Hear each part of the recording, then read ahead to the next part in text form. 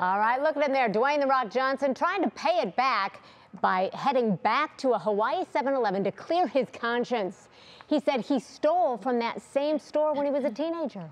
Well, the actor bought all the Snickers in the store after saying that he stole a Snickers bar every single day when he was 14 because he couldn't afford to buy one at the time. I bet that's changed. And he even went above and beyond. You're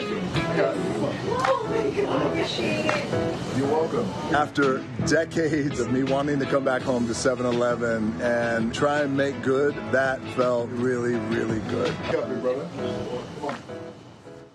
I just love him.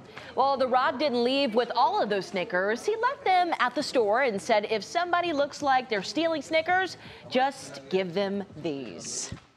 So sweet. I know. Very nice. I love Dwayne The Rock Johnson. Who He's doesn't? just awesome. I know. Who doesn't, right? True.